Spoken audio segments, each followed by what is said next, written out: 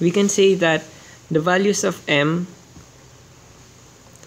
are limited by this expression 2l plus 1.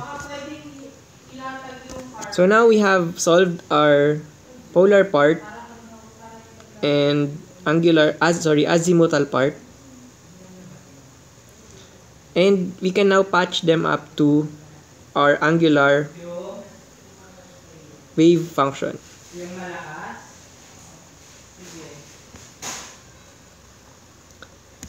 So recall that we have our angular wave function y of theta and phi to be equal to capital theta of small theta times capital phi of small phi.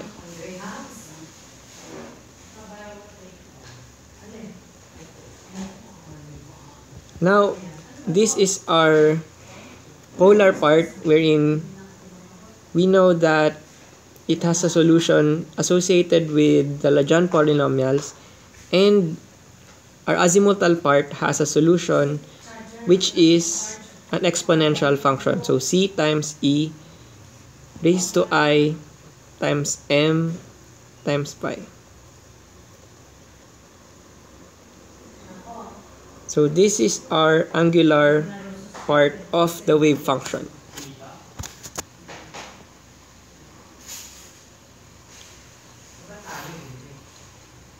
So plotting different values for m and l, we have here for l equals 0, our angular wave function will be just a constant.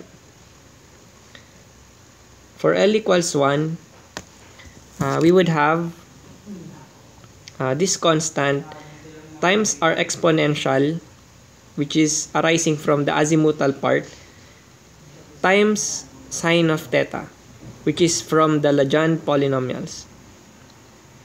So take note that m here is -1. That is why the argument of our exponential is negative. And l here is 1. Okay, for m equals 0, our exponential becomes 1. That's why we don't have an e term. And for l equals 1, our associated Lagrange polynomial is cosine of theta. So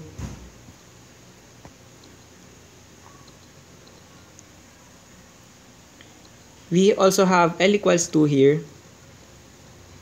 You will see that l equals 2 can have magnetic quantum numbers to be -2, 1, 0, 1, and 2. So that is why we have 5 Lagrange polynomials associated with l equals 2. Okay, so the angular wave function gives rise to the different shapes that we observe in our wave function.